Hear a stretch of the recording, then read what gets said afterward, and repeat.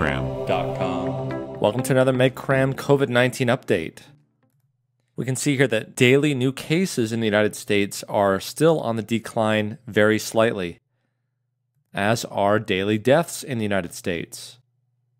A similar pattern for the daily new cases in Canada, and daily deaths in Canada also seem to be dropping off. We're also starting to see daily cases in Russia drop off slightly, but we're not yet seeing a decrease in daily deaths in Russia. Daily new cases in the United Kingdom are also dropping off, as are daily deaths in the United Kingdom. However, cases in Brazil are ever increasing, as are the daily deaths in Brazil. We haven't checked in on Italy in some time, and fortunately, the number of new cases in Italy are really dropping off, as are the daily deaths. It seems as though Peru is following the trend in Brazil, and also in terms of deaths in Peru. I wanted to talk a little bit about people testing positive, even though their symptoms of COVID-19 have dissipated. And for that, we need to talk a little bit about the actual test that is done to see whether or not patients are positive or negative. And that's reverse transcriptase polymerase chain reaction, or RT-PCR.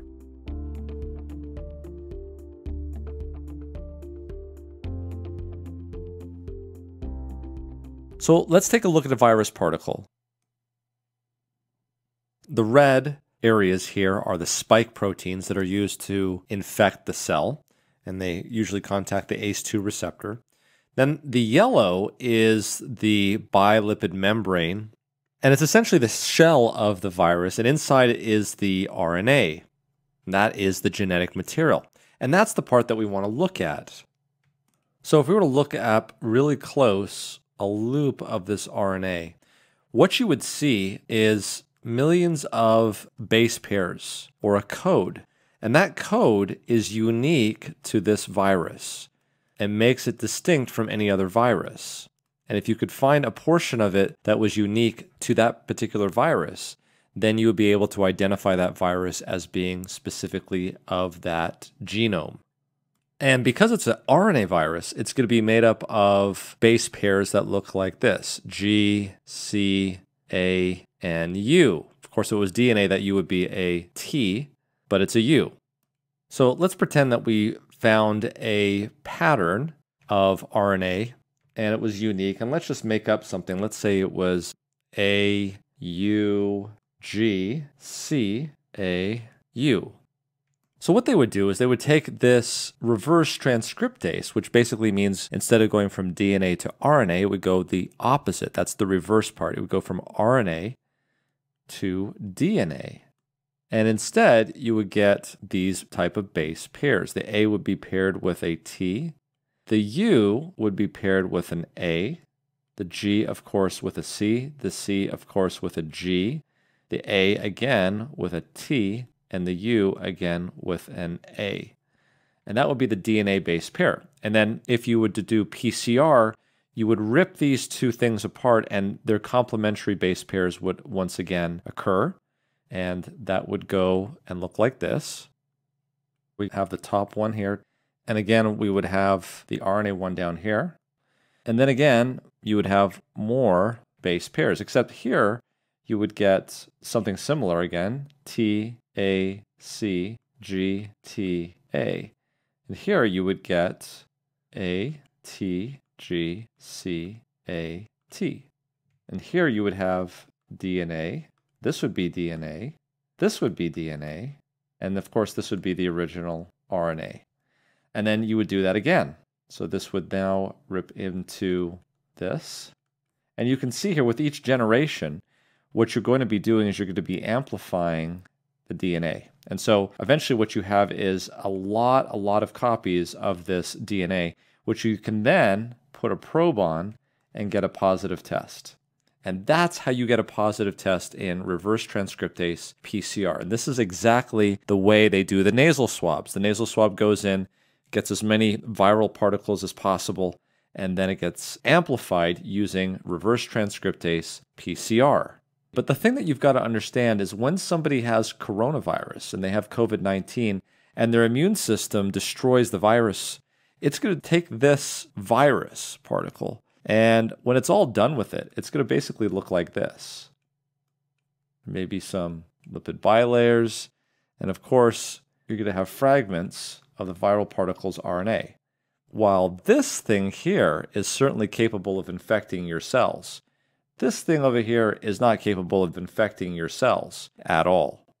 But if we were to take a sample using a nasal swab, and we were to pick up a part of this RNA and then do the same thing with it, which is reverse transcriptase PCR, you're going to get the same result that would be a positive. Why? Because all you really need to get a positive result is a piece of the RNA. You don't need an intact viral particle to get a positive test, but you need an intact viral particle to infect the host and cause COVID-19.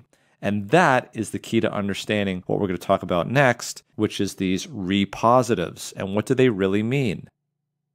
Well, here's a study from the Korean CDC, which investigated an analysis of these re-positive cases. These are patients with COVID-19 that recovered, got better, and then when they were retested, they found they were still positive. And of course, we'll post a link in the description below to the actual data. But let's summarize the data and see what it showed. Imagine you've got patients with COVID-19 and they get better and you test them. And there's two possibilities after you test them. So the majority of the patients you're going to see are going to be the ones that test negative, but there will be those that test positive. And these are known as the retested positives or just re-positives. So the CDC in Korea looked at 285 such cases. And in general, these cases were looked at anywhere between 1 and 37 days later. On average, they were 14 days later. At the time of testing, 48% of these patients had symptoms. And a few of them actually tested positive for other viruses, but a lot of them didn't test positive for other viruses. And actually, 52% of these patients had no symptoms. But the real question is what's actually going on with these re-positives? I mean, are we just picking up fragments that can't cause COVID-19 again? Well, they decided to answer that question. And so out of the 285, it looks like they did a number of tests on these. One of the tests that they did was they looked at 23 of them to see whether or not they had antibodies. And 96% of the patients that they tested, which was in this case 23, had antibodies. In another 108 of these patients that they looked at, there wasn't a single whole viral particle. That's pretty amazing. And they really put their money where their mouth was on this because they looked at close contacts with these 285 re-positives. In fact, they looked at 790 close contacts. And they found that in all of these cases, 0% tested positive. So the data would seem to indicate that these re-positives that we're seeing in patients that fully recover from COVID-19 in most cases are simply positives that are picking up true viral RNA. But in fact, this viral RNA is powerless to cause infection and also powerless to cause disease in close contacts. And it would seem it's that we're detecting it in this form when what you really need in order to infect a cell is the spike protein and the entire genome of the viral particle, something that is not existent in these post-COVID patients. So again, I will go ahead and post this article, and it goes through the numbers in a very nice way, and you can see for yourself exactly how the numbers come out in this paper from the Korean CDC. And it also kind of puts your mind at ease that these patients who are testing positive may not be related to the fact that their immune system isn't working, but in fact may be related to the tests that we have devised may be a little overly sensitive to these particles, specifically these RNA particles, and that the presence of an RNA particle doesn't necessarily mean infectivity. And I also want to thank a lot of you for joining us over at medcram.com, where we have all of the videos that we ever produce, especially these COVID updates, never to be taken down, always ad-free, and they are free. All you have to do is sign up at medcram.com. And I wanted to show you how easy it is to do it. So here we are at medcram.com. And if you scroll down here, you'll see Corona Updates with Dr. Seheult. And if you click on that, and you'll see here that this is the course that includes all of the updates that we've done since the beginning for coronavirus. If you click here on Course Curriculum, you will see here a list of every single update we've done, even the ones that are not available on YouTube. But you can't click on these to see them. They're just a list of the curriculum. What you want to do is actually click here where it says Enroll for free.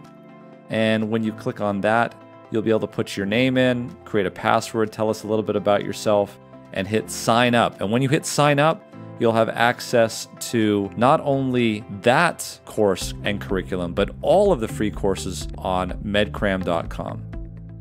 So while we're talking about it, we can go back out here to the home page, click on Browse Courses, go to All Courses, and you will see here that a lot of these courses are absolutely free. We've actually made a number of our paid courses free for COVID-19. Here we have a COVID-19 ventilator course. Thank you so much for joining us.